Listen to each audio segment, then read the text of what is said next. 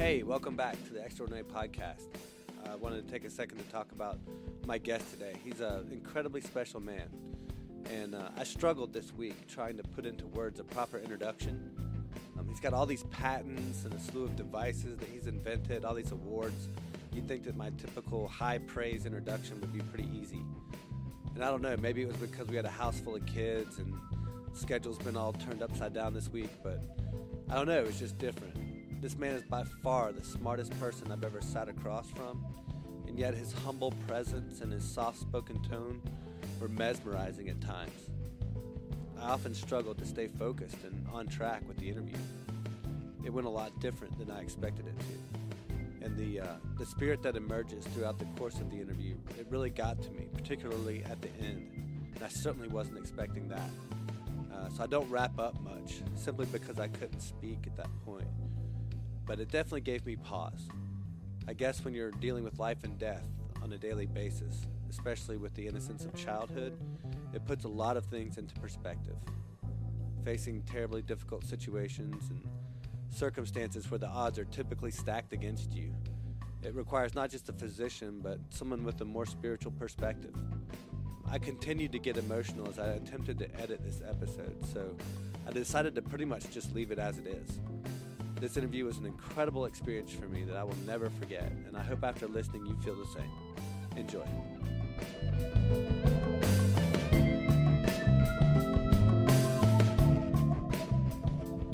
Most of us remember the pager, back in the day before cell phones, but most of us fail to fully recognize or appreciate what that pager represented. For doctors like Kim Manwaring, it meant being able to be counted on, to be depended upon, to be there when someone really needs your particular expertise. That level of purpose is what pushes Dr. Manwaring to reach beyond the ordinary.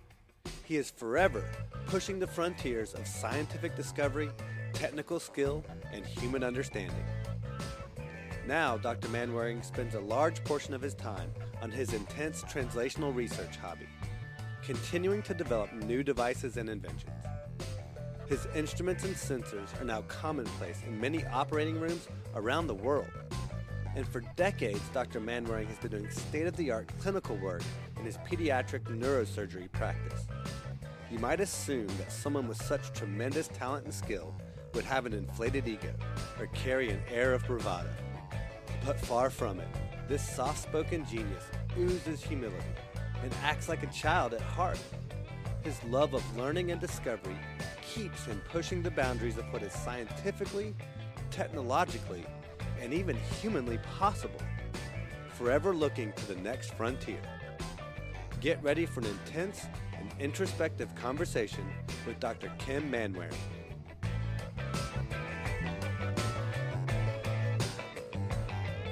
So how long are you in town for? So I come in for 10 days at a time. 10 days. Yeah, so Thursday I'll fly out. And the way things are going, we'll see how that goes, because many of the hospitals in the nation are scrambling to control the doctors' travel right now for anticipating what might be needs. Well, there was a big conference that was scheduled at the Marriott Convention Center where we had our conference, and it was scheduled to start, I think, tomorrow the next day, and they canceled it. Yeah. It was all medical-based conferences. Yeah, this is all new territory for us. So being that you're brain surgery, so you're not necessarily an expert in the field of epidemiology, but tell me about what your take is on all this coronavirus. I've been impressed at the impact upon our economy and the scrambling, that is the alarm level, when, on the other hand, physicians and families are very familiar with inhaled respiratory acquired viral illnesses, and the death rate across the world is in flux, but it runs from the same levels of flu up to about 2 times as high, mostly affecting the elderly. So in the sense that people who are exposed to the infection, the majority of them will do fine, and then they will become immune, meaning they will have been exposed. It's hard to really understand if this is an overreaction or an appropriately positioned reaction. On the other hand, in my life, I'm not familiar with a epidemiologic event that has so organized and orchestrated the whole world.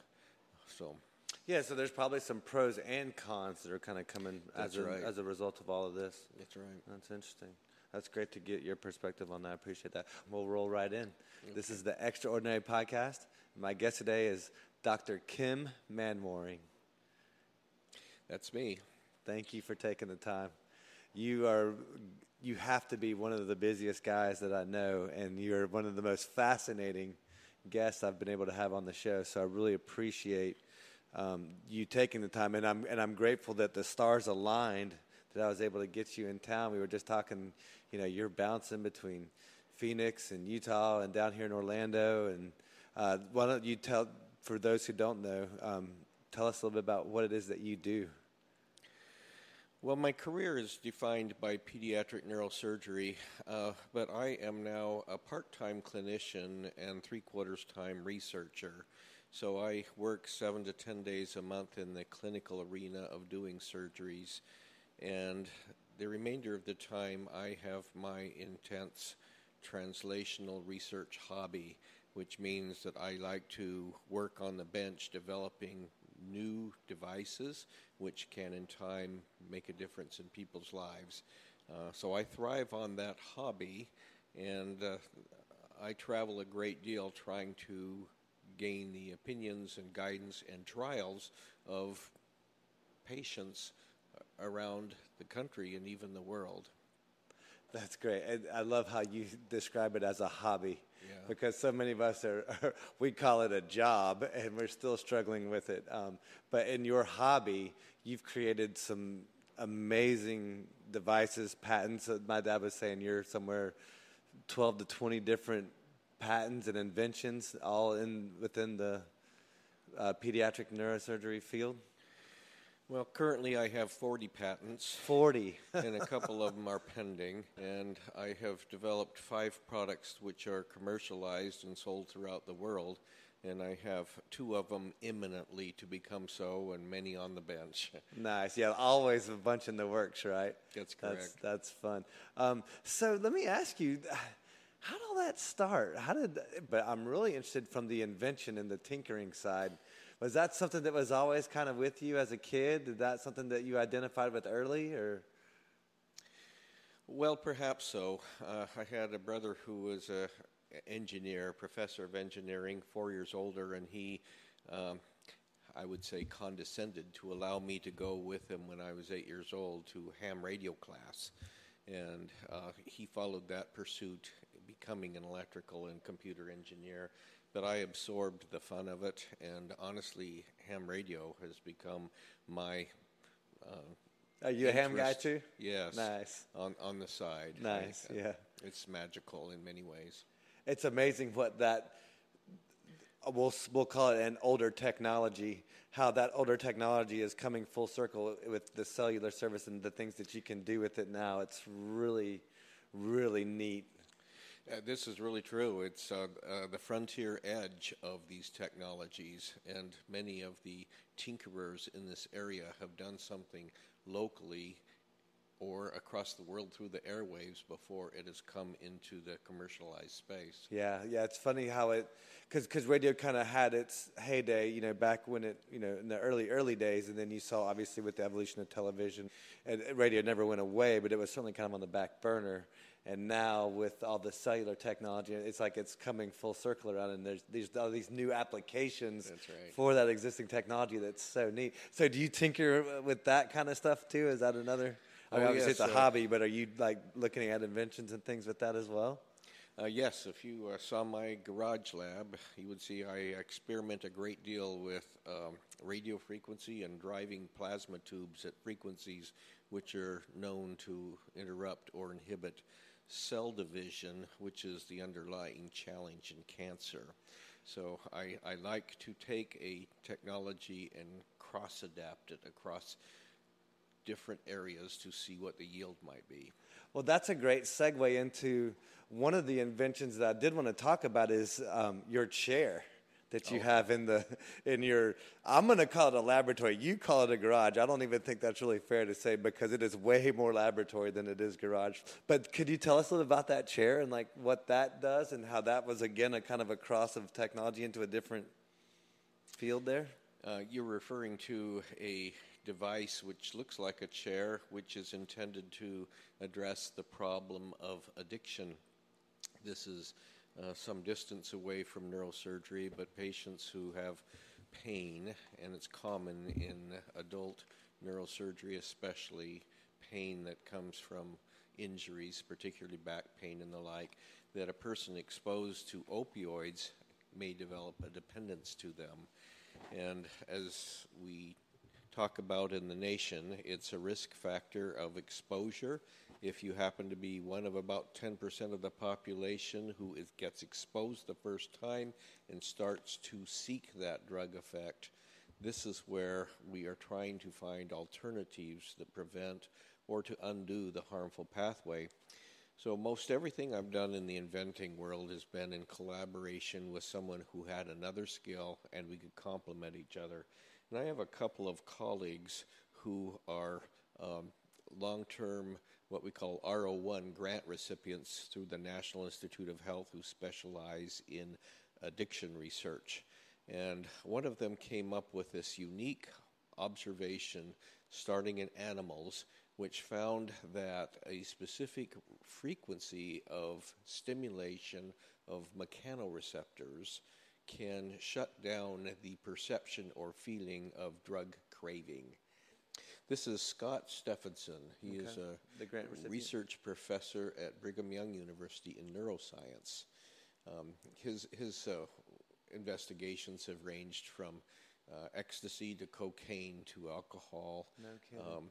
All of these drugs have a common substrate in the brain which is altered by exposure, making the animal look and act like a human acts, but we are also targeting the associated craving behavior that can be interrupted by his key observation, which is there's a band of frequencies that relieve that craving.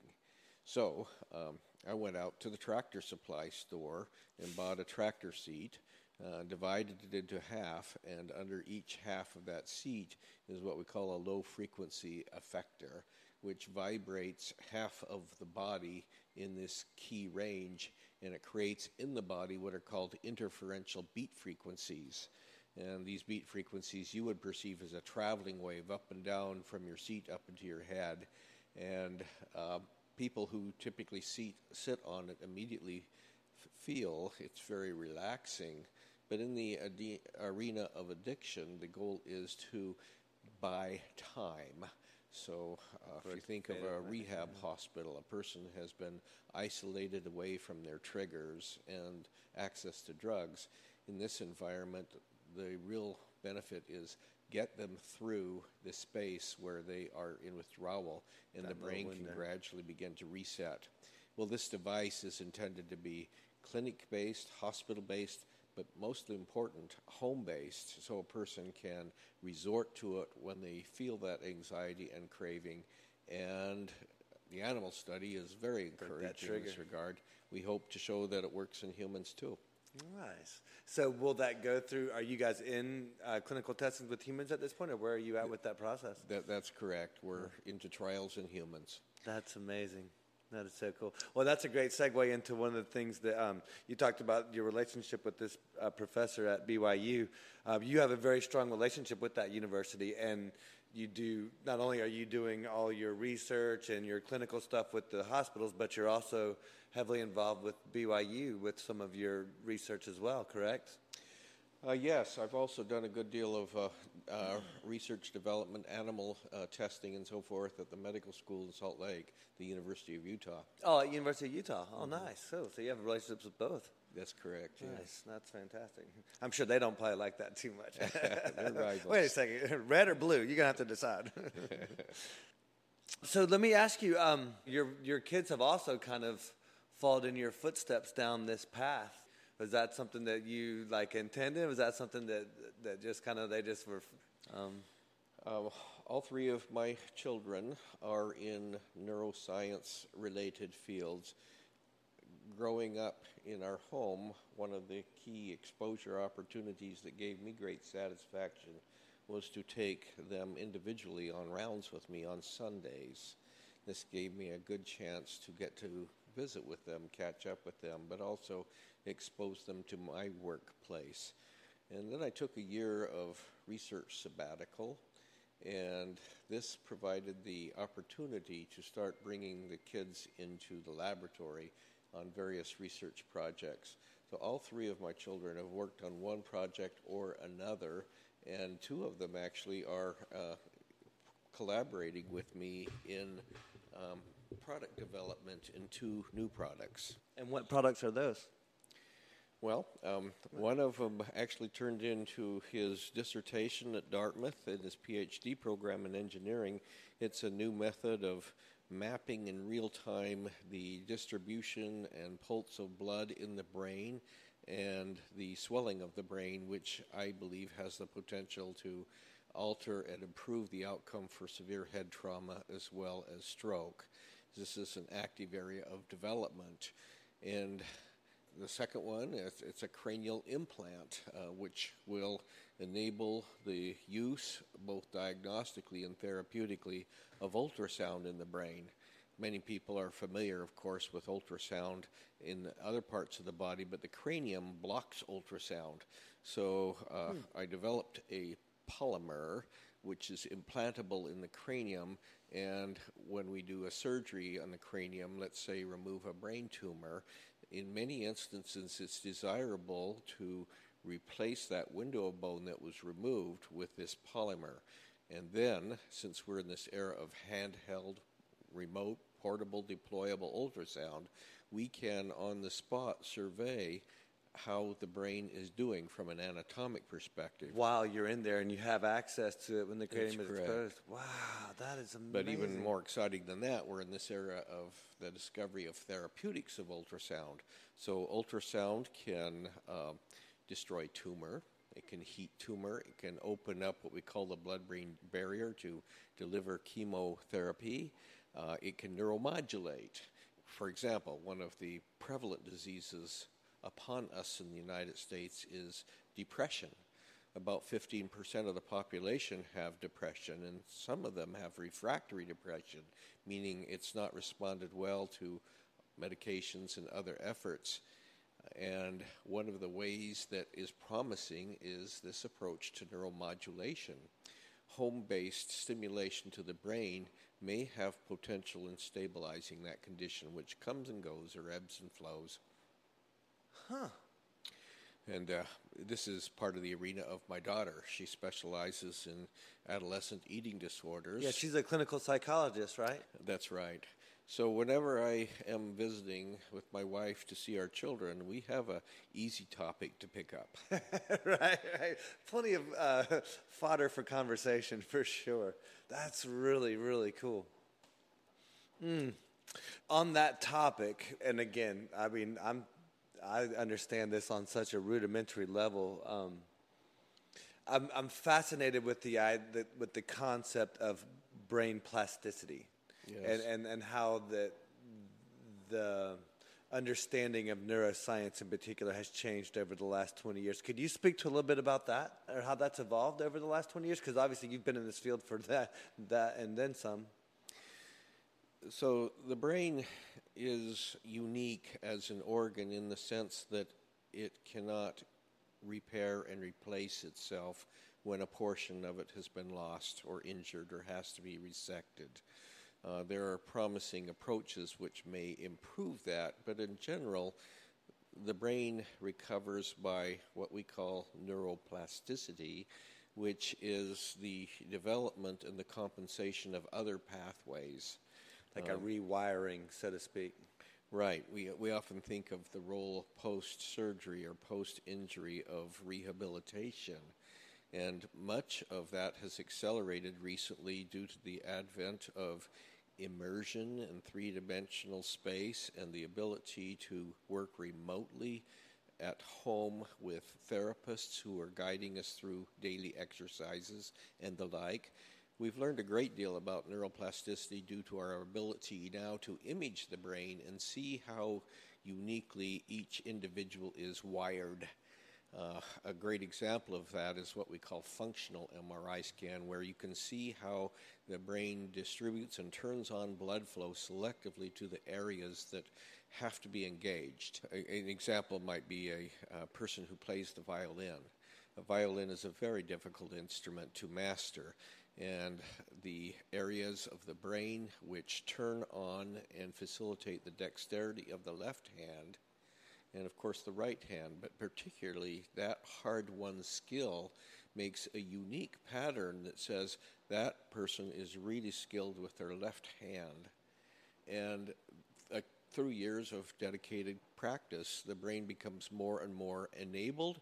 The area that's necessary to recruit becomes smaller and focused.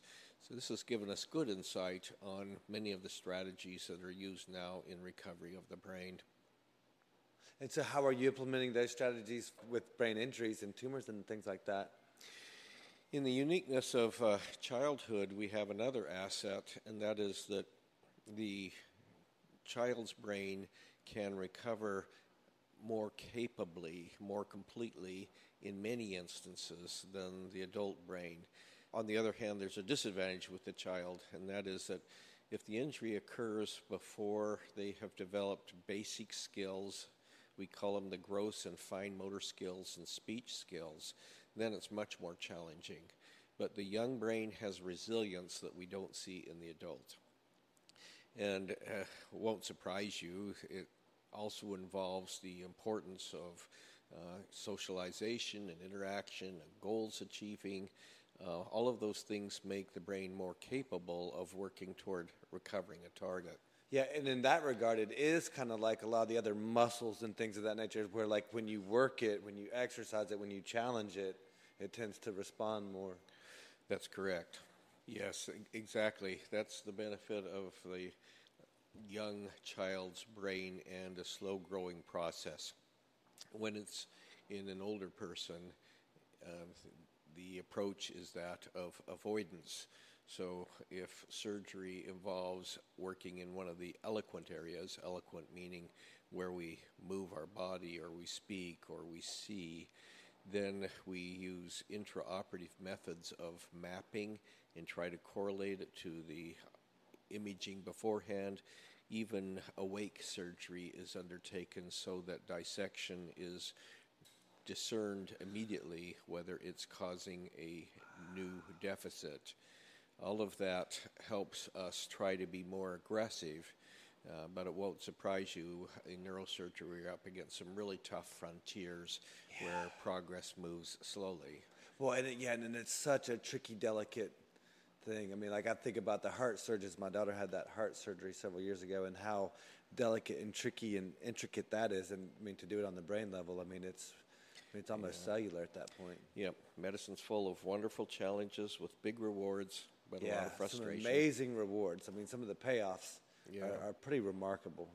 It blows my mind. Like I got a small exposure to that with Charlotte going through her heart surgery, and just to see the technology that's involved, and it's absolutely fascinating what can be done now in the medical field. It's really exciting. So, what do you think that has been the biggest change over the last 20 years in the neuroscience field in particular?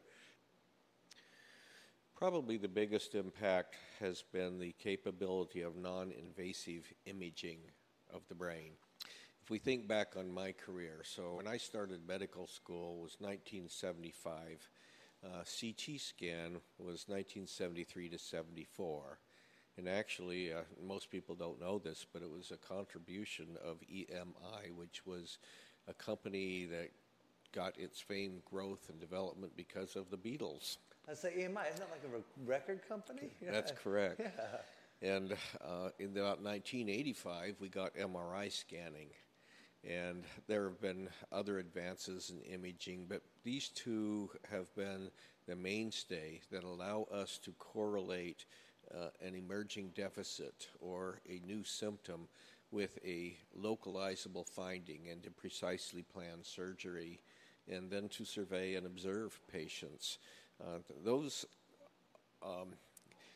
I have a favorite quote I memorized when I was in medical school. It was the preface to an anatomy book, and it was along the lines, the understanding of any process begins with the precision with which it can be measured.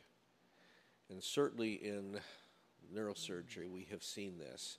If you take the 1975 CT scan, which had 512 by 512 pixels, and look at that grainy image and compare it to today, it's startling. It's amazing, we now are right? truly submillimetric in measuring change. It's amazing. That's something else. So obviously you're getting an incredible amount of information through medical journals and all the scientific research that you're doing. How else do you go about getting information? How do you consume content?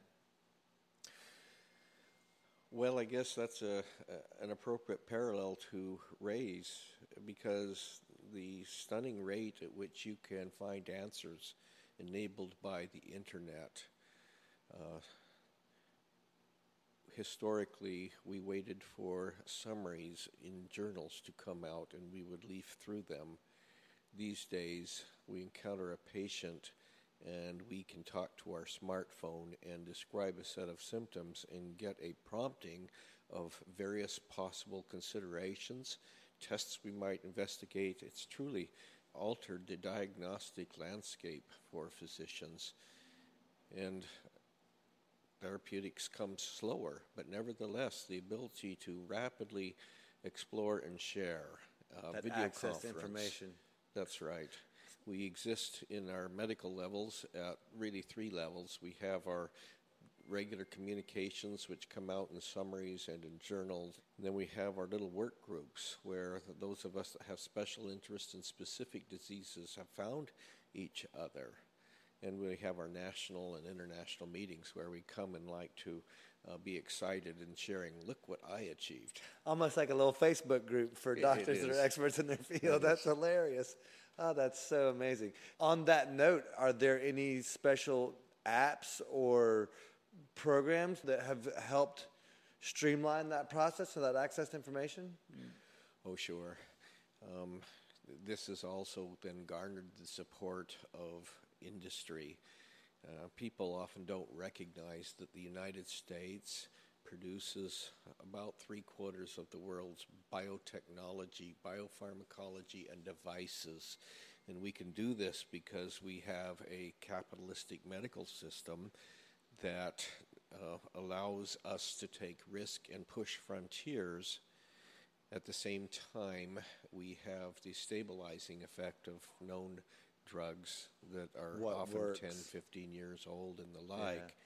Yeah. It is because we can take that edge, and more recently in neurosurgery, we really applaud new laws like the right to try, because it can be painfully slow to get at new results, even though the ideas are out there. Mm-hmm. Well, and going through that FDA process, one of the things, I was out in Utah working with a compression recovery system, Rapid Reboot, and they were talking about the process of going through FDA, because they are technically a medical device, and the thoroughness and everything that you have to go through that process is very intense, and it's very expensive, and it's very time-consuming, and rightfully so. Right. Yeah, my experience with the FDA is actually very positive. Most people see them as slowing down the progress, but the FDA wants to know that you're doing real science, and they want to know that your data has been methodically organized to present a hypothesis and a path to test it. And when I have conversed with people at the FDA about a new invention, I have been very impressed how diligently they have done their homework to ask well thought out questions.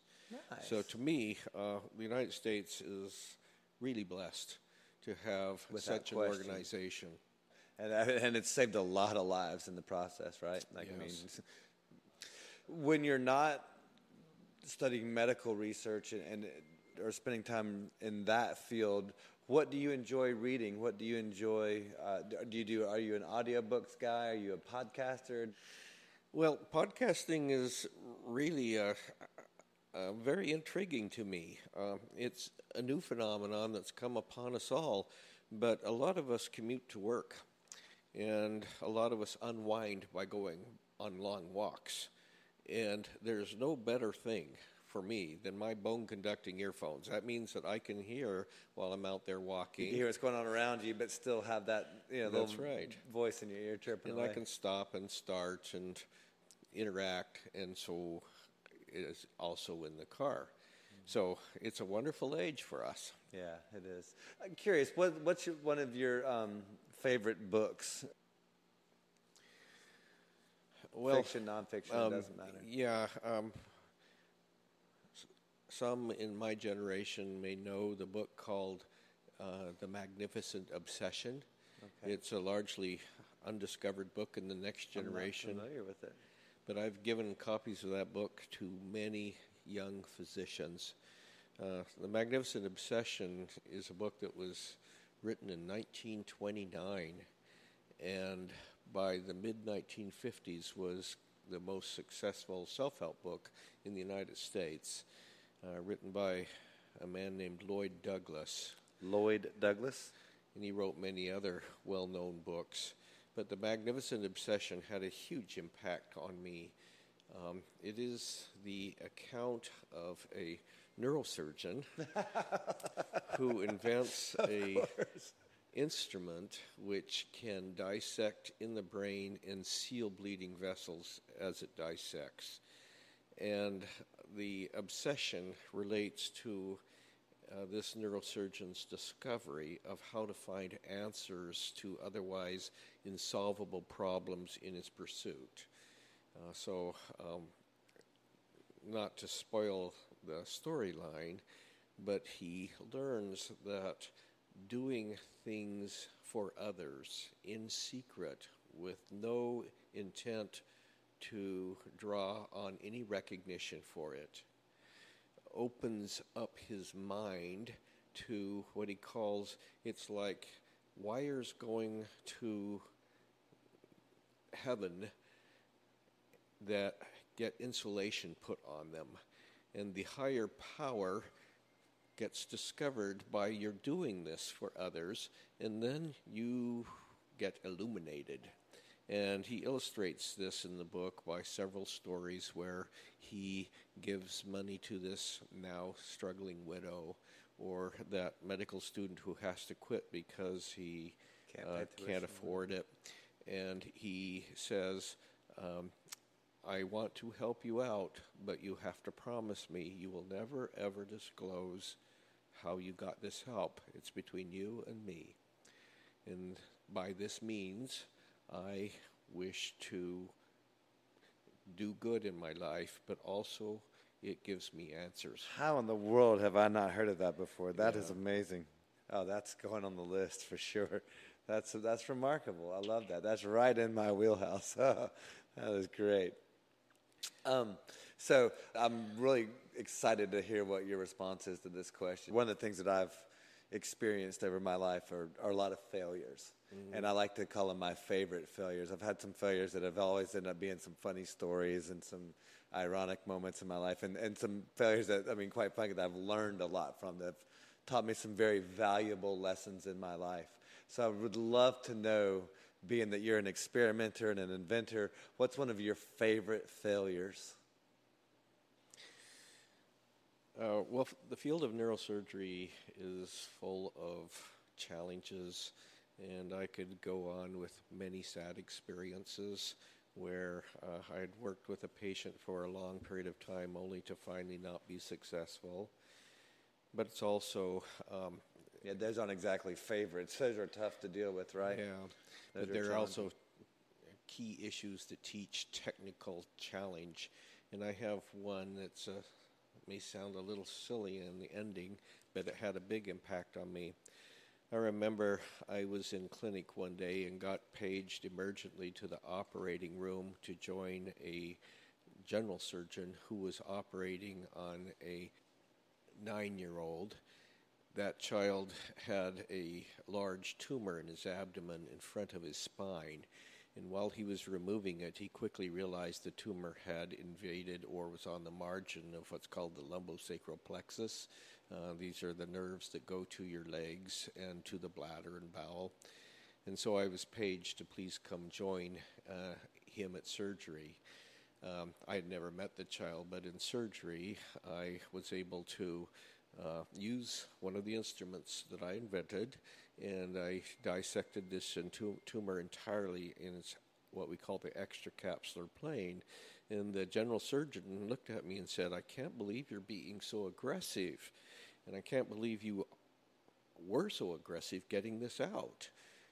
I was pleased, of course, with how it came out, and after surgery, I went to the recovery room to see this child and see how the child was waking up from surgery, and went in to test him, and I immediately saw that he no longer had anal sphincter tone. That's a huge loss, a huge deficit, lifelong. Yeah. So I walked back quite dejected into the operating room and told the surgeon, well, maybe I was too aggressive. And the anesthesiologist, who was back in the room at this point, said, well, wait a minute, you didn't get to meet the child before surgery. You don't realize that I had put an epidural catheter in to deliver medication in case that would be sufficient. And that medication is going to wear off in a few hours, and I bet the sphincter function recovers. And sure enough, the sphincter function fully recovered. And every time I followed that kid for about the next 10 years, I remembered that experience. The lesson that I've seen many times in neurosurgery in the course of many surgeons' lives is that when you offer a surgery to a patient, you can't be too conservative because you won't benefit them. You can't be too aggressive because you'll hurt them. Right. It's like walking down the top of a fence, heel to toe. But if you aren't willing to be aggressive toward the right side, you won't advance your field. And you will have complications and regrettable events as you've tried. But if you are methodical, thoughtful, honest with families, and explain the risks, you honestly get big rewards. Can't be too conservative, can't be too aggressive, but you have to know that line. And that edge, that little story reminds me of that. I was very aggressive taking it out, but I was also lucky. And it taught me an important lesson to be honest, forthright with families before surgery. What are these risks? Yeah. Make sure they really understand everything they're going to do. That's really interesting. Thank you for sharing that. That was really cool. So that was a failure that ended up working out pretty well. But how about an aha moment or a big win? One of my interests in neurosurgery is what we call minimally invasive surgery. Mm-hmm. In the world of the belly, a lot of people have benefited from endoscopic or laparoscopic gallbladder surgery and so forth. And now in the era of robotic surgery with little small incisions. It's amazing. 20 years ago, I was one of the early workers in this field to develop methods to operate in the brain through a incision that's about half an inch long and a burr hole in the cranium about the diameter of a pencil. And I went around the world teaching neurosurgeons how to do this. And I remember very well back in early start of my practice, my second year in practice, going to my national meeting, flying home from Baltimore, and figuring out on the plane how to do this with a device that had been developed for deep vascular access.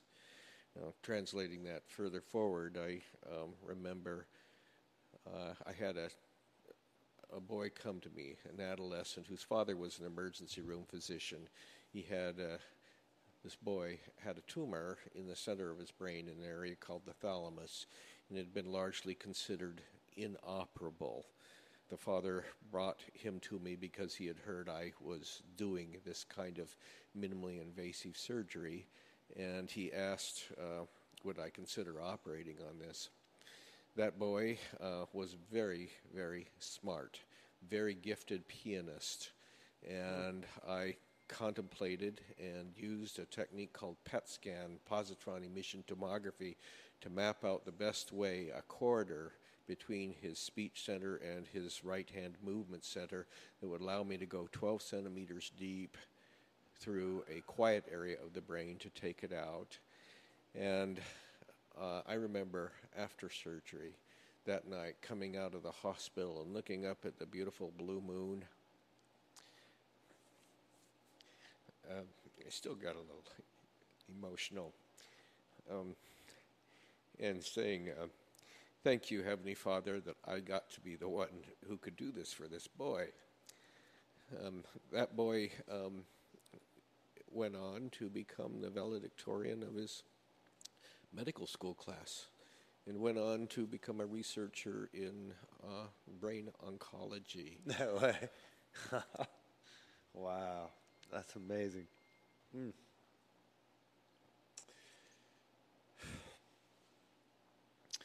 What do you think the next 10 to 20 years looks like in this field? There's been so many advancements and so many different things in neuroscience in general. I feel like that's one area of the science that's really grown a lot over the last 10 to 20 years.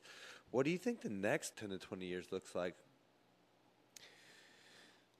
Well, across the field of medicine, we all look longingly and hopefully toward the impact of cellular genetic level surgery, excision of abnormal deficient gene instructions, and the ability to repair them. In the instance of the brain where I mentioned that large areas could be resected and many tumors perhaps cured, if we could only be so aggressive, it would be nice to have the ability to fall back on cells that can be turned on, resurrected, recovered. Right. And this is happening in some areas. Ophthalmology, the immune system, some of these areas are the forerunners where we hope that it will translate into neurosurgery. That's fascinating. That's kind of a very cool, very neat. When you do get to have some downtime every once in a blue moon, how do you enjoy spending your free time when you're not either tinkering or making rounds? Well, at this phase in my life, it won't surprise you that my wife and I turn often toward the next generation, watching our children with their 12 grandchildren. Yes, and the that's fun enough of, to keep you busy for sure. That's right. I believe that on my own life, I think back on who made a difference when, and one only hopes to also enable others. So I enjoy those relationships, not only with my family, but with friends. And watching in the pediatric world, I get to see some of my patients grow up to become parents. Yeah. Well, and I imagine you're a mentor for quite a long list of individuals on a pretty consistent and regular basis. A couple of things I want to talk to you about, routines and habits and that sort of thing. So what do you think that's something odd, weird, or different about you that has contributed to some of your success? I want to emphasize the value of a pager.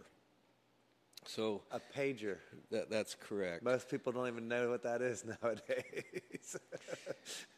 I remember when I was in medical school, when I heard my name paged over the university hospital system speaker in Seattle to call me to the operating room.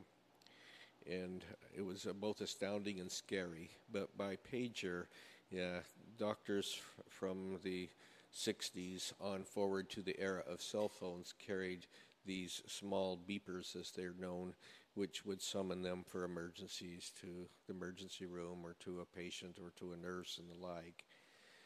Many of us don't have the self-initiative to get up and go discover on our own.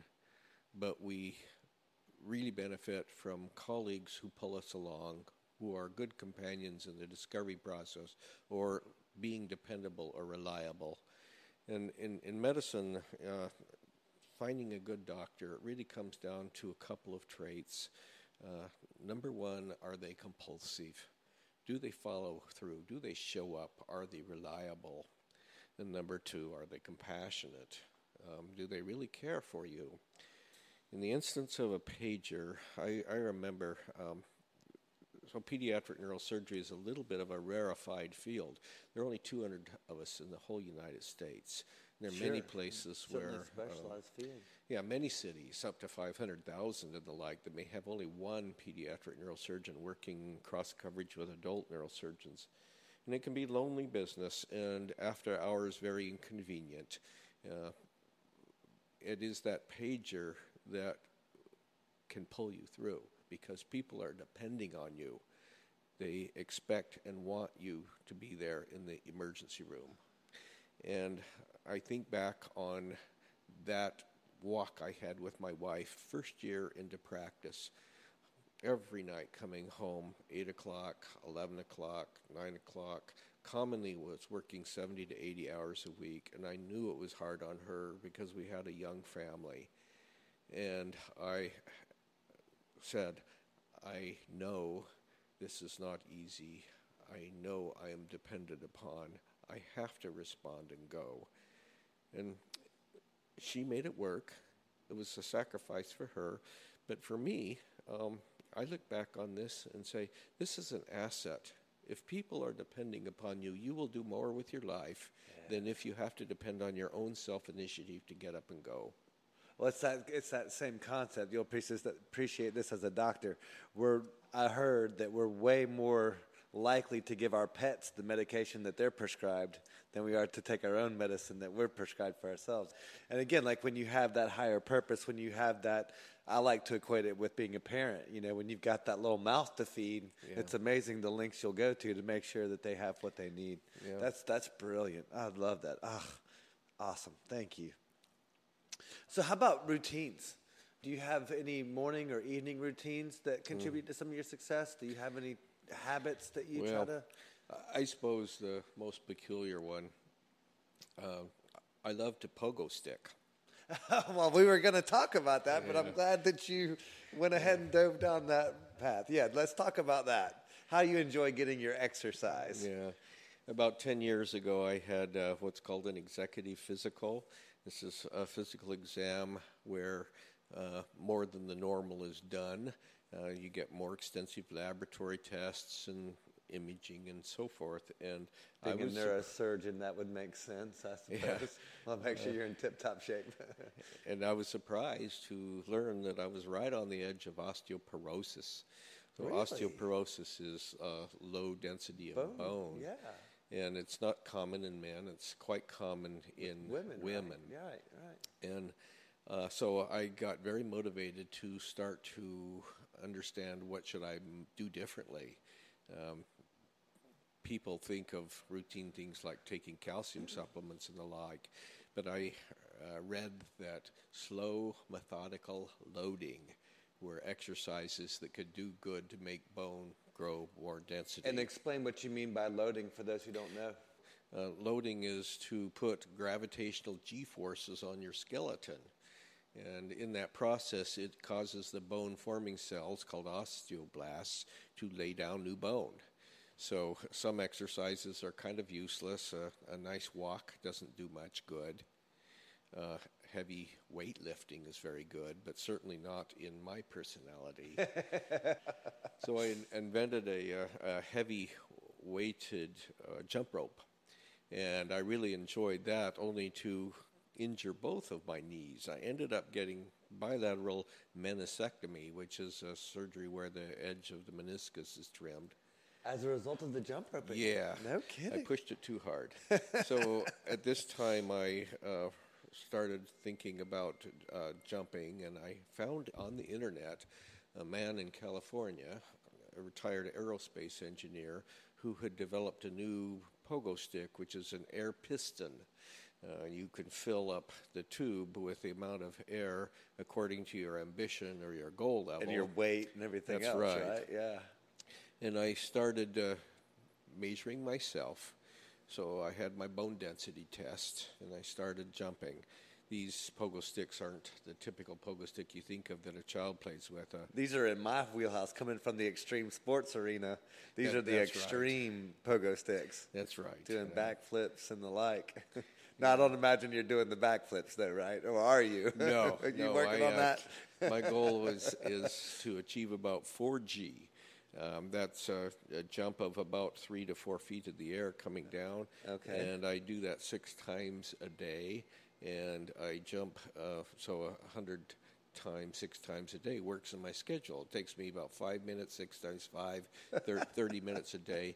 I can park that pogo stick outside the hospital or outside my car, outside my doorstep, and I have pogo sticks wherever I live.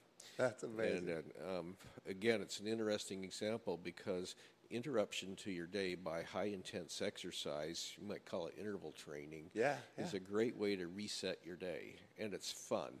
It's that feeling that you're flying in the air, but it's also immediate feedback because you can say to yourself, I've done this.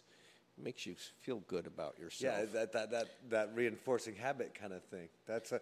And I can only imagine the people in the wing of the hospital out there looking at the parking lot, seeing their neurosurgeon hopping down the sidewalk on a giant pogo stick. That is just amazing. Through this engineer, I met the group across the nation of elite athletes. Some of these guys are truly amazing. They do flips in the air, jump over they're extreme cars. athletes. And now you're on their board of directors, correct? And you endorse them. I've been an advisor, but otherwise I keep at my distance. Yeah. I laughed on the webpage. I was referred to as the grandpa on the Pogo Palooza. And talked to several of these elite. That's great. But now I've developed this into a little attachment on my belt, which will calculate how many jumps I've made, but also how high. And now I'm trying to organize groups so people can follow themselves. Like a pogo stick Fitbit kind of thing, right? That's amazing. That's great. Yeah. Oh, that's awesome. Let me ask you this. Any evening routines that you work on or try to do for decompressing, getting ready for bed? Do you struggle with sleeping, that kind of stuff? Well, I do. I'm a night owl. Are you? That was my next question, early bird or night owl? Yeah. I think it's very, very important that people see what they might consider as deficiencies and turn them into assets. In my instance, I am very much a night person, and I quickly realized that I would go to bed at 1 a.m. and wake up at 8 a.m. That's how I function best. And you're good with that. That works. Yeah, well, at medical school and surgery, general surgery training are not at all oriented like that. You're expected to have rounds done at 6 in the morning and be ready for the first surgery at 7:30. And this was very, very hard on me. But then after training, residency, I realized what it was an asset to be a night owl, because most of the calls in pediatric neurosurgery are in the evening.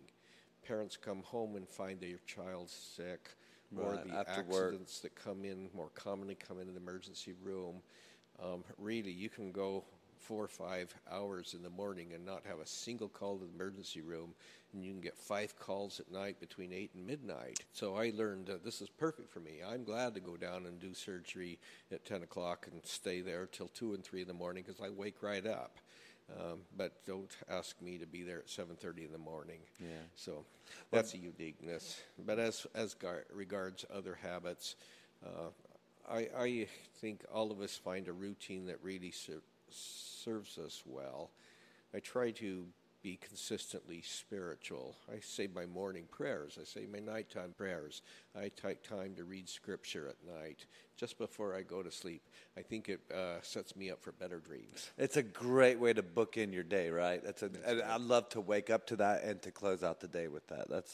And I think you kind of lay some seeds for your subconscious when you do that right before bed. I love that. Yeah, it's a big part of what I try to do. I try to write down a quick little thing to get the stuff out, and then have a good little spiritual thought or something to bring in, to kind of flip the switch. So there's two questions I had to follow up with that.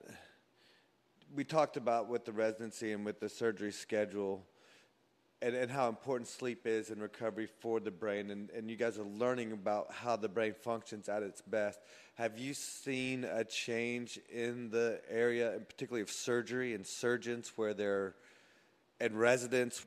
Historically, they'd be working on no sleep. They drive them to death almost. Have you seen anything change with that, or are they still as rigorous from a schedule perspective? Yeah. So neurosurgery is a smaller field. There are about 4,500 neurosurgeons and 200 pediatric neurosurgeons in the country. This is probably compared to 20,000 orthopedic surgeons. So the field's developed proportionate to the disease prevalence. And so when there are just a handful of you, it's not easy to have a lot of breadth, right, and a lot of cross-coverage colleagues. Some of the subspecialties of medicine have adapted very nicely. Intensive care is a good example, where there's a nighttime doctor in the house who will go home in the morning to be replaced by his colleague. But historically, before that specialty of pediatric intensive care existed, these doctors had no life. They slept when they could and stayed in the hospital at night as much as they could. It was all emerged in our lifetime. So in regard to lifestyle, in residency training, it was common to have 110 hours a week in the hospital. And when we grew up and looked back, saying, well, the younger generation just doesn't know how tough it was. In reality, we knew that this wasn't good. Right. We knew that you could fall asleep at a critical time in the middle of a phone call. I think we all had experiences like that where the next day the nurse would say, would you please review this order again with me? You gave me in the middle of the night, and I would have no recollection of the order. Wow. So we realized that this needed to change. I think that there is a learning, however, that I got out of this. I remember I was every other night, all night in the hospital in my second year of neurosurgery training. And I would come in dreading the next 36 hours after a while, because you were awake and you were up and busy. After so many months in there, I one night got paged to the emergency room at 2 a.m, and a man had fallen off of his motorcycle going 70 miles per hour, didn't have a helmet on, and he had suffered only a concussion. Stunning that he would live through that. When I came in and looked at him, and I was so tired, I actually got really angry at him, and I swore at him. Why did you do this? And I've never forgotten that, because it was totally out of my character. I was going to say, that's completely out of character for you, for sure. But it was, to me, my evidence. I had been pushed to the limit. Yeah. And here and there, we realize when we're pushed to the limit and our judgment isn't as good. But this is where we also have to depend on our colleagues. And I guess that alludes to another interesting point where we're at right now. So right now, I'm 68. I'm 3 years post the typical retirement age. 50% of the physicians in the United States are retiring at 65. 50% are not. And the country depends on that, because we have a shortfall of enough physicians right now. And yet, on the other hand, in your older years, you have neither the cognitive nor the physical endurance. So you have to depend not only on the feedback of your colleagues to say, maybe you shouldn't be doing that 6-hour surgery anymore, or maybe you should not take so much call and the like.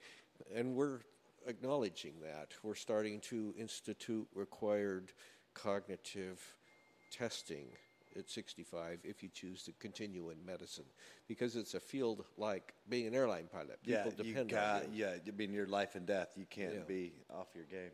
So you talked about being a night owl, and you talked about hitting your stride, in those evening times. I'm fascinated by the idea of flow state. and how you get into a flow state, and your perspective about how that works neurologically. What are your thoughts on that? I can relate to this most clearly in the sense that in some surgical procedures that can take many hours long. The longest surgery I was ever in on was 23 hours. Oh. But most typically, some complex tumors and the like are commonly in the range of 6 to 8 hours. That's still, I mean, that's a marathon, man. It is, that's and a I journey. commonly be asked, how is it that you don't have to take a bathroom break? And I thought that was always interesting because when you are in surgery, highly focused, you simply forget. You are just focused on surgery, and you are attuned to everything in the environment about that patient. And things like going to the bathroom are an afterthought. And after surgery, it comes up. So that's a form of flow. Oh, absolutely, yeah. But again, it's more along those lines of evoked flow. Yeah, but because you're so concentrated. No, That's right. that's brilliant. Really, it's a level of concentration. And talking about that subconscious, I think that's one of the few times that you're consciously awake that subconscious is beginning to play a little bit more of an active role in your thought process and what you're doing. Oh, that's cool. Thanks. That's very neat. Here's one thing I'm really curious about for you. So what's one thing under $100 that you use on a regular basis that you could not live without?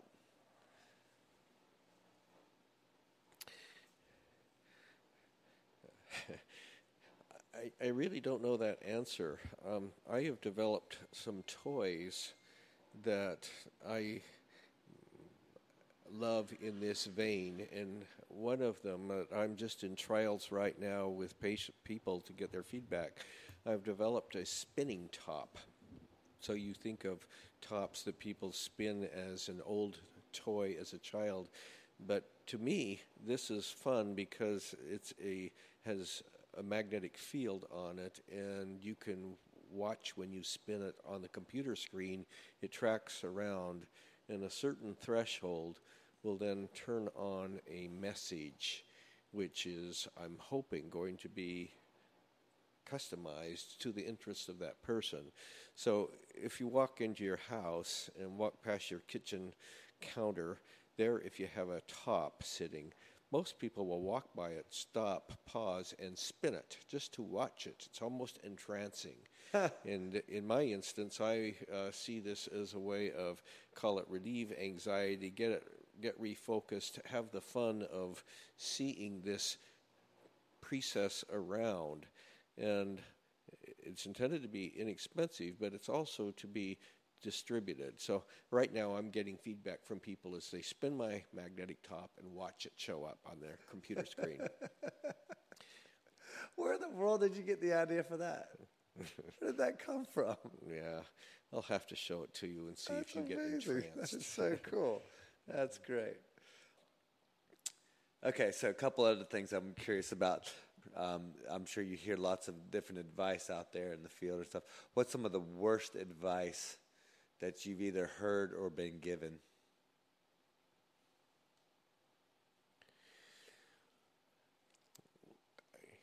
I think in our field we have a lot of acquaintances in the next generation up who are our models, and we want to follow them and emulate their success.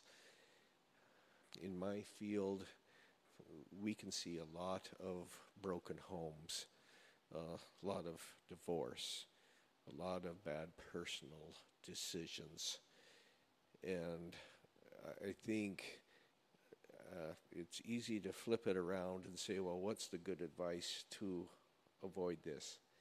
Especially in a small field where you depend on your colleague to be like you, to share your values, your motivations for your patients and the like.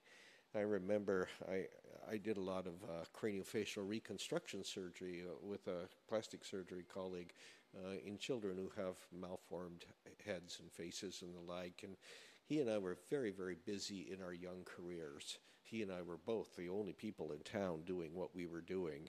And the time came for us both when we needed to bring on a new colleague. And I thought that was so strange when he hired a consultant and actually had a prospective partner come on where he was asked to please take the MMPI, the Minnesota Multiphasic Inventory. It is a test which we use in psychiatry a good deal to discern certain vulnerabilities or risk factors for mental illness. And this colleague took the test, and the consultant said, you know, I think you'll be a good match. And I thought that was strange. How would I react if someone asked me to take that test? But nevertheless, I became good friends also and partners in surgery with the new colleague and reflected back on that. This new colleague came from the Air Force in a military orientation where his other partner had a very different background, and they were highly complementary to themselves. In this business where there are only a few of you, you want to pick your partners and colleagues very carefully because it determines how successful or impactful your time will be. That's a great point. I think that applies for spouses and everything. I mean, across the board, friends. I mean, who you surround yourself with. That's for sure.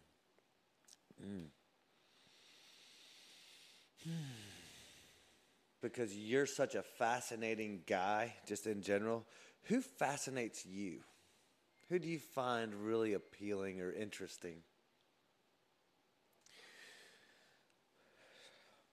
In recent years, I've been blessed to, with my wife, to develop a kind of travel group where we get together every year or two to go somewhere in the world on a cruise ship and to drop in places in and out and visit one-on-one.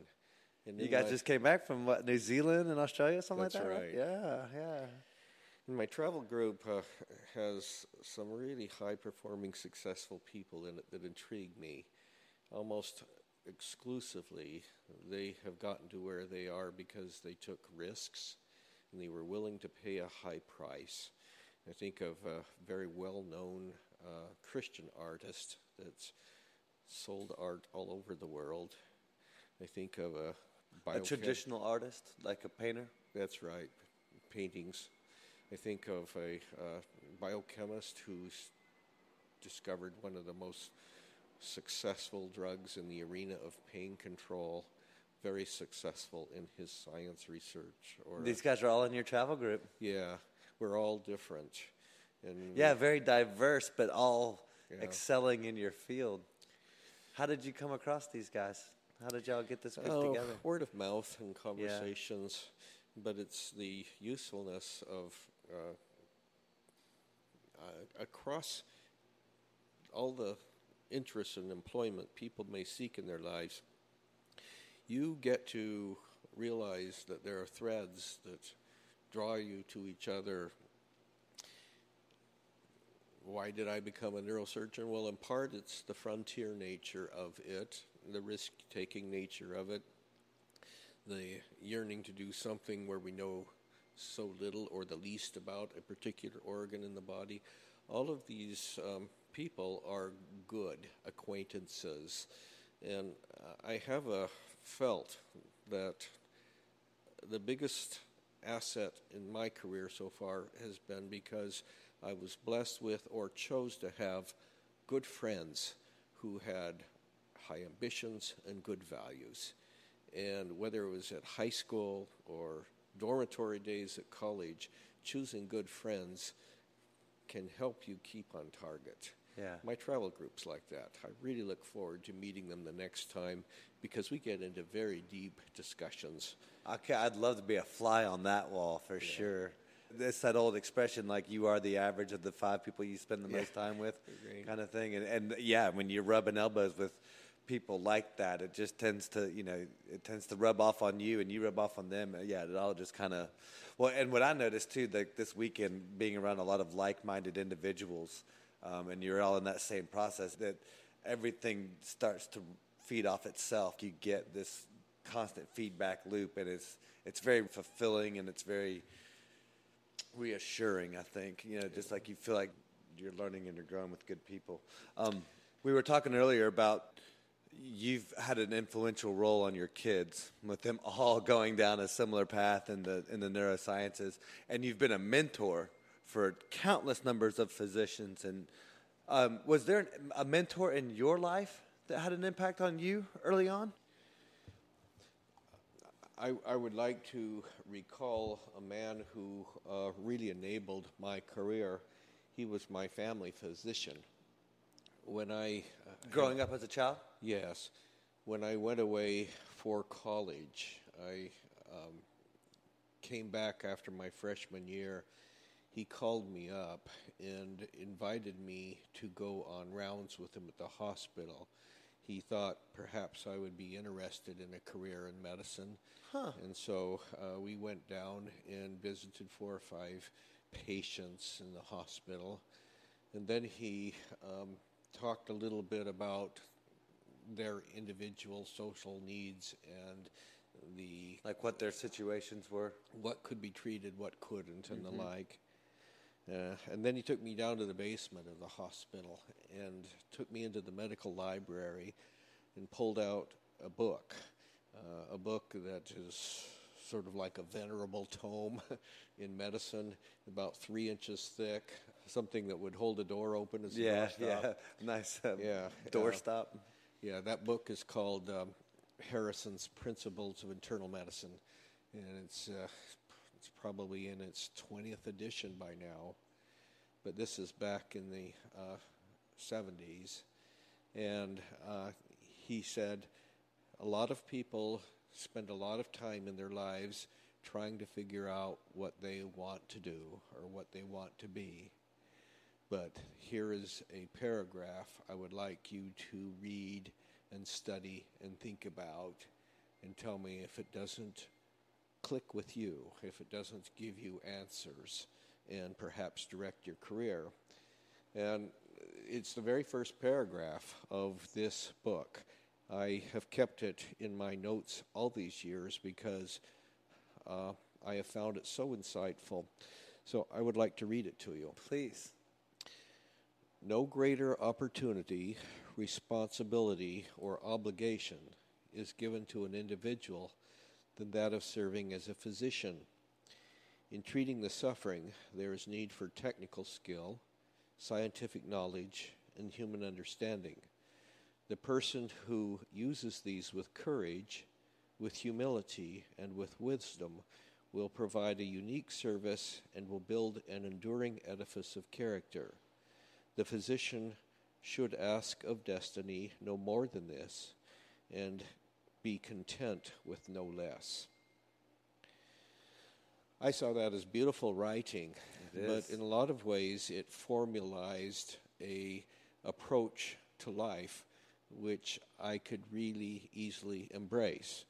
So, scientific knowledge, that's gaining the skills and the habits of study and staying current, taking your boards, showing that you're board certified, maintaining that certification. Technical skill. Some fields in medicine are more technically oriented than others. Neurosurgery is very technically dependent. And, of course, human understanding. So, to me, few things have encapsulated the rewards as much. I mentioned courage. It takes courage to undertake some surgical procedures that are new or on the edge or on the frontier. It takes humility. I have very little patience with my colleagues who may seem haughty or full of themselves. It's as if they didn't learn the lesson. You cannot be in neurosurgery and see death and see the kinds of diseases where we don't yet have effective treatments and not be humbled. We have to be remembering when all there's the so time. much still to learn. That's right. And as to asking no more of our destiny than this, and being content with no less, whatever a person's choice in life is if it can be formulated that they can see they've matched up their interests, their aptitudes, and their yearnings, they will be happy people. That's very cool. And that doctor, bless you, and that was just out of the blue? He just had his eye on you, huh? Yes, he opened the door for me. As I went through undergraduate years, the time came to apply to medical school. He was one of the first board certified in the new field of family medicine. He was very good friends with one of the members of the admissions committee at the University of Washington. He called that man personally, saying, "I want to signal to you Kim's application." Wow. What an incredible blessing. Yeah. That's really cool. Any other childhood memories that had a lasting impact on you? That was in Washington, when you were growing So I grew up in Idaho Falls. Idaho Falls. This is a town of about 30,000 in Sure, southeast I'm familiar. Idaho. It's a lot bigger now than it used to be It back is. when you were there. You That's probably right. hardly recognize it now. Idaho Falls was unique because the National Atomic Energy Commission during the Cold War, the 50s, set up nuclear research 50, 60 miles to the west of Idaho Falls. And in this area, we called it the site, the first peaceful use of atomic energy. The first town that was lighted by atomic energy was Arco, Idaho, just to the west of where I grew up. And the first atomic nuclear-powered submarine power plant was made in Idaho Falls, Idaho. And my student colleagues, my friends, growing all the way through high school, were the children of all these scientists who came in from all over the United States. So Idaho Falls, being an agricultural town historically, had this wonderful mix with science. I, about 6 months ago, went to my 50th high school reunion. Oh, wow. And I had the enjoyment of seeing career choices and reminiscing, but I reflected often on how fortunate that was to grow up in a town like that. It was somewhat insulated. I didn't have any friends whose parents I knew of were dealing with alcoholism or drug difficulties. I didn't have any friends who were dealing with divorce. It was a very insulated environment to grow up. And these days, being in pediatric neurosurgery and seeing the challenges... Doesn't exist anymore. That's right. Now our focus is on trying to help children have resilience because they cope with a lot of difficulties. Yeah, it's a lot of challenges, yeah. I reflect back on that often, how blessed I was to get to have the environment that I grew up in and the opportunities, growing up. Yeah. Tell me about your first big win, your first big success. Actually, my first invention product has also been my most successful. It's called a microneedle. It's a little, very, very sharp tip made out of tungsten. And it's used and sold very widely throughout the world. 41 countries routinely sell it in large volume or use it in surgery. And it started out because I was in surgery, reflecting back on that book, Magnificent Obsession, and thinking to myself, if we could only make less heat and make more precision, we could do some things with less risk for nerve injury, faster recovery, and the like.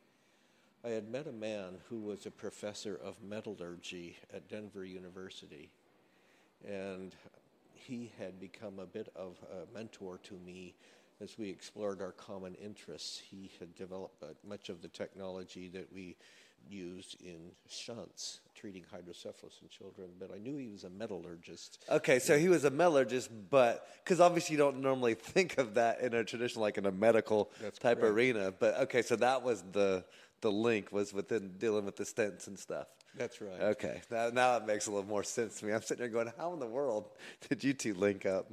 But so we had a conventional tool at that time, which was somewhat comparatively coarse, And I thought to myself, if we could only make this tip ultra sharp.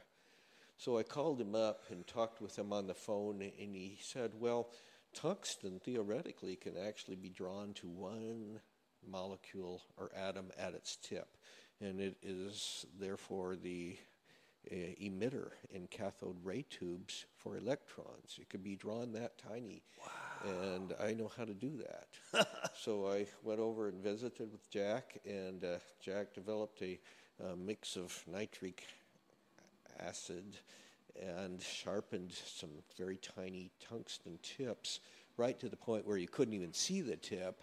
And back in those days... That's like that line to infinity kind of thing. That's right. Back in those days, in the hospital environment, all I had to do was assure that it was sterile and assure that I was taking appropriate precautions on behalf of a patient's well-being, and I could trial something. And I took it into the operating room, and it was impressive. I could drop the power needed to dissect to about 10% of what was used normally. Most people don't realize, but surgery is done generally with what's called electro-surgery, where we actually pass a current through the body, but it seals or sears tissue so that we don't get out of control. But it's that heat that's also problematic.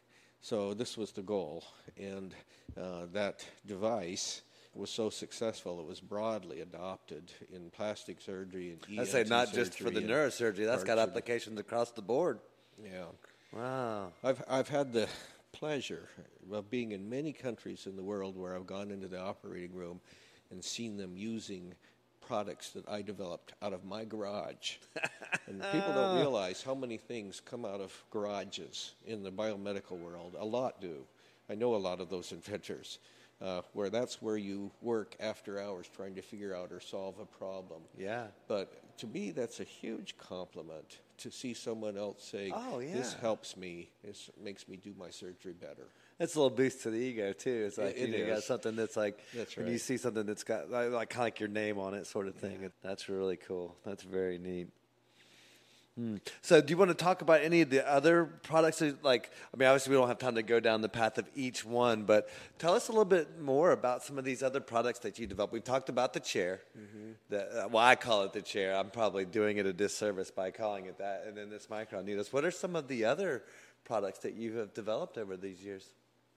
One of the fun ones, so when a person falls off their motorcycle, and they'll have a helmet on, the brain swells, just like if I slugged you in the arm, it would swell.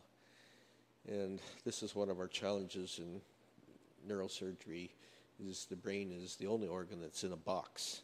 So when it swells, it can only swell so far, and then the pressure inside the head goes up high, so you can't get enough blood flow to the brain. A spiral downward starts in the irreversibility of recovery.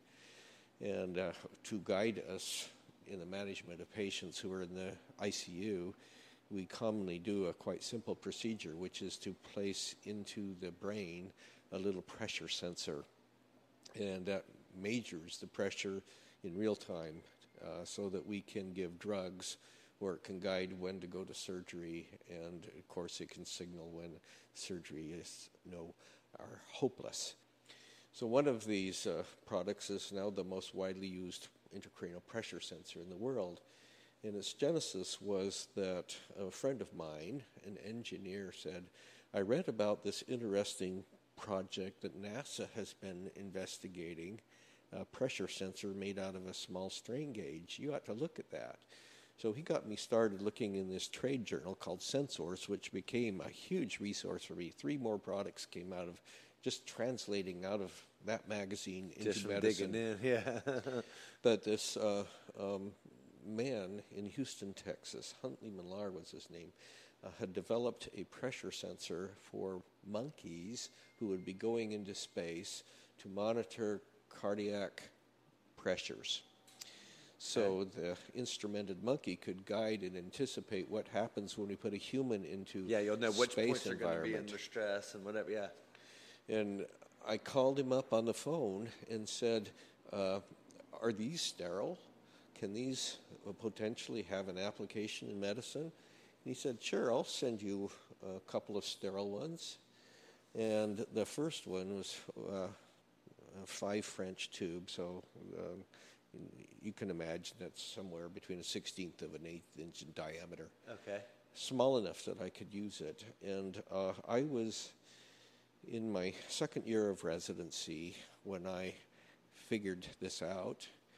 And I had a woman who was had just delivered a child with a complex problem inside the head called a vein of Galen aneurysm. It's a large dilation of a vessel right in the center of the brain where an artery should go to a capillary bed but goes directly to a vein, so it gets very large and it's high risk for bleeding and injury to the brain. Well, I took this sensor and took this newborn baby to the operating room, and through the back of the head, through a small incision, I guided that up through a vessel into the big dilated vessel and hooked it up to devices that have been developed for the meteorology world. So back then, in the agriculture and meteorology world, we were at 96 kbaud. So that's the speed of transmissions on these old original modems.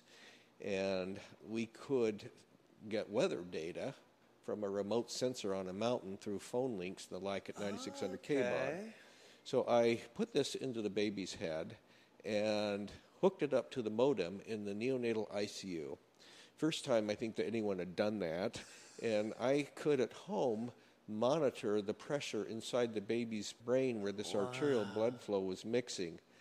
And then I invited out a colleague from Florida to Phoenix who had developed this technique of treating these very difficult malformations of blood vessels where we put little emboli into it. And every time I took the child to surgery, when he taught me, he came the first time, I was remotely monitoring the pressure step down for several sessions. It was about 5 surgeries to get this to its end point. And it was fascinating because it was a forerunner of remote monitoring of patients in the ICU. Things we do routinely now. Like, commonplace now, right? Like, it's just normal. Right. But this is 1988. Wow. And there I could tell, sitting in my study at my home, exactly when the nurse came up and bothered the baby. The baby would wake up, the pressures would go up. She would touch the fontanelle on the top of the head. I could tell the pressures. And I'd call her up and say, "What are you doing?" And she said, "We almost got paranoid because you could watch us."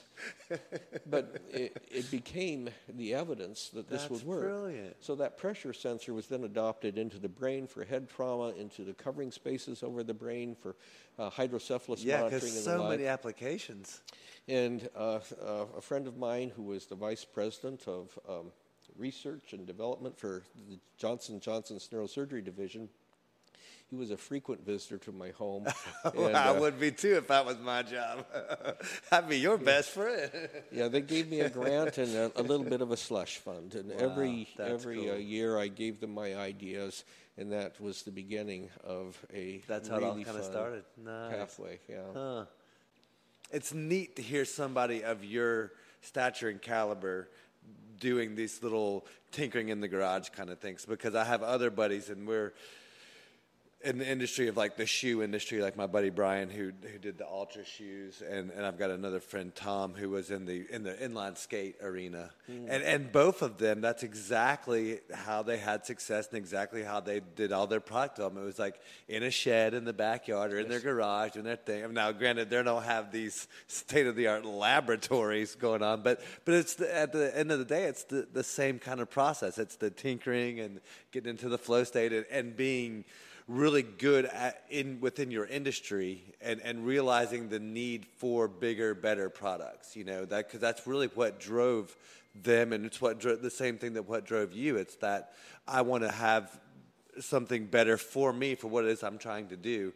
Nobody's got it out there. Well, if they're not going to make it, then I will. We'll come up with something that works. And that's such a... I feel so fortunate to be around people like you and those guys that have that, because that's a really rare thing, I feel like. Creators and artists, you see that with them and with you guys, but you don't see that very often. Well, I think the very point that we're talking and cross-exchanging ideas, observations, it leads to the next step.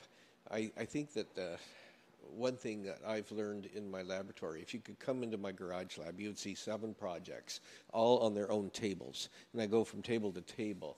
What I've realized is that it's a mistake to have one thing in your life that is your purpose to solve, because it doesn't work that way. You get stuck. And if you just leave it alone for a few months and go to the next table and work on that project, and then the next table, all of a sudden in the back of your mind you will realize you have solved it, or you've got a new idea to try, and you go back and pick it up. So this idea that we need to work on one thing in our lives is wrong. Everything moving along as a group complements each other and forms it. That's been exactly the case for me personally, going through this journey with the podcast and the website and the book and all the different things that I'm trying to do. And there's about 2 or 3 different businesses that go along with that. And I found the exact same thing to be the case. It's like I'll take this one to as far as I can go, and I kind of hit that wall or that dead end, or that struggle point. Then, okay, we'll drop that, go to the next one, take that one as far as I can. And then by the time I get back around to that other one, or as I'm letting it sit there, that opportunity presents itself somewhere else. It allows me to come back to it and then apply something completely different, apply that to what that problem is I'm facing or that obstacle that I'm trying to overcome. It seems to be, I think that's the only way. Yeah. That's the only way to do it. I agree. If you were listening to this podcast, or if you had a podcast, who would you like to interview? Who would you like to hear from?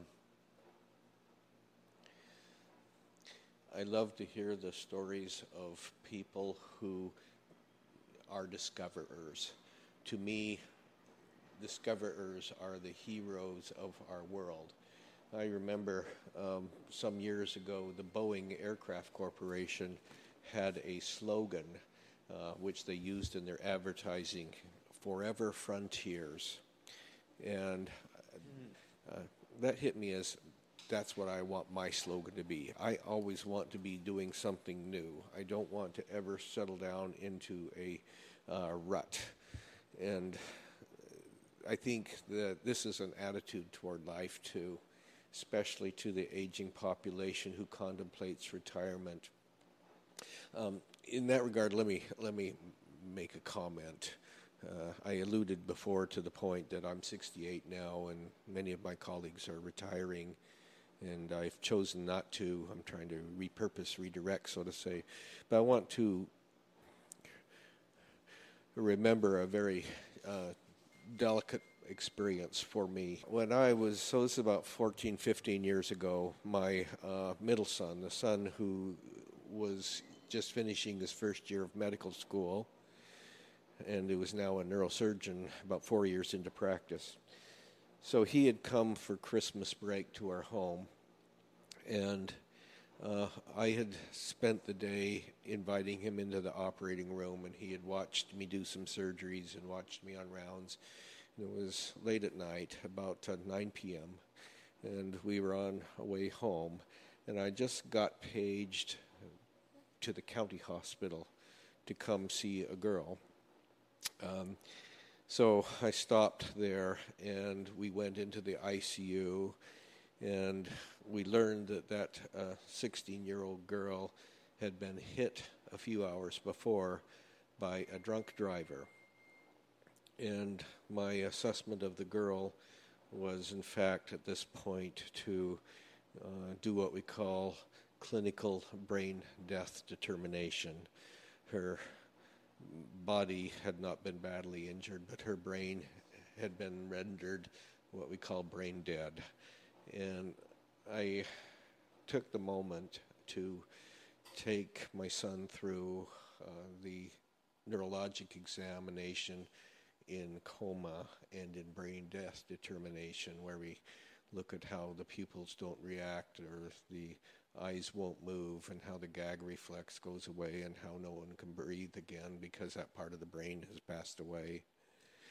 And when we finished the exam, and I visited with the mom, indicating there was no hope, nothing further to offer, it was a very solemn, sad time because it was the Christmas season. She had been out Christmas shopping when this happened.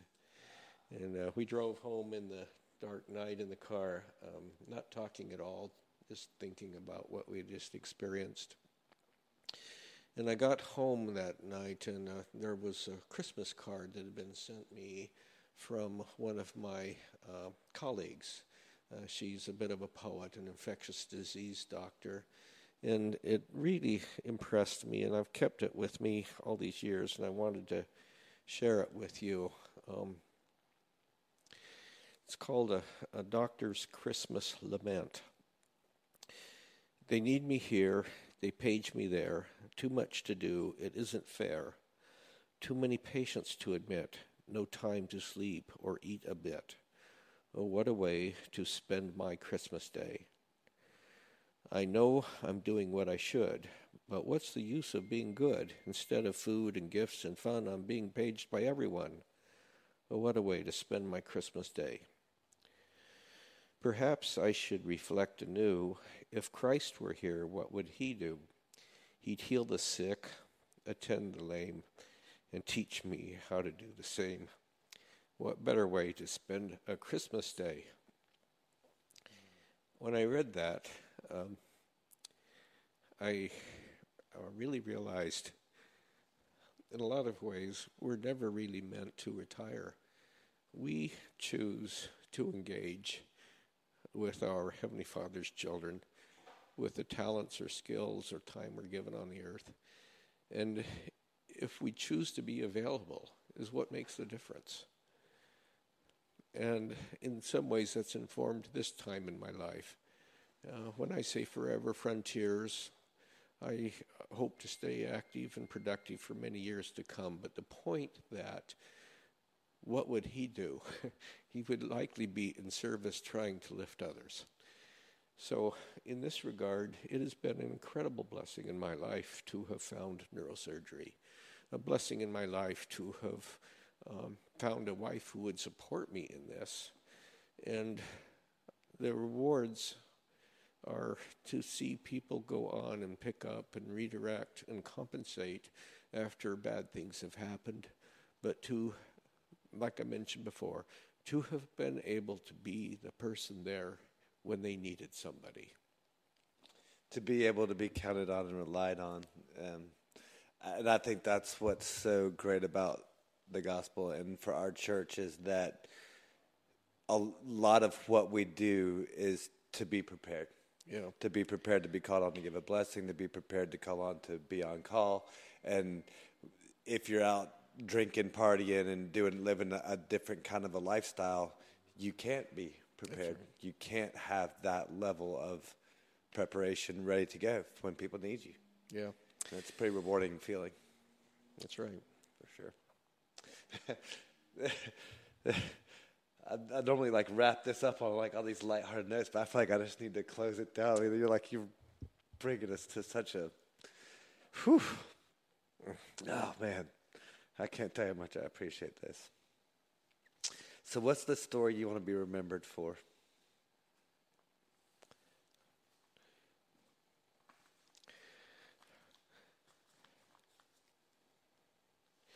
Well, I want to be remembered as being someone who was kind. I see so many things we don't have good answers for. And the choice to be there, but to listen and support. This last weekend, I took care of a 3-year-old child who was sent out by the wonderful foundation called the Make-A-Wish Foundation from Seattle. Nice. She has a terminal brain tumor, and the family was enjoying their time here only to be interrupted by a severe grand mal seizure. And the child came to the emergency room now with what we call fixed dilated pupils, no longer able to see. And I had to do an emergency bedside procedure and then to take this child to surgery a couple of days later and to get her ready to get back transported on the plane back to Seattle for what will be just a few months left to live. And as I listened to the parents, and I called up and talked with the medical team in Seattle, I felt so much the privilege to be able to care for that child. But also, it was a really good feeling to send them out the door last night, knowing that they're going to be back home with their loved ones as this child passes away, and to be reinvigorated, re-engaged.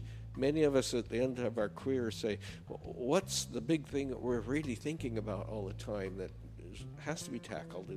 And so often it's cancer. And all the ingenious approaches in biochemistry and devices to try to approach that, it's a really tough, insidious disease.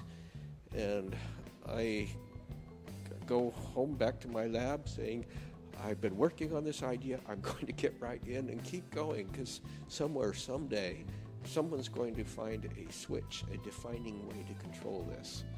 And who knows, maybe I can contribute. Talk about purpose. Yeah.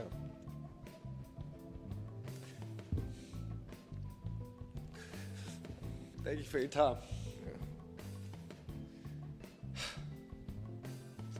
I'm really glad I got this opportunity. Thank you.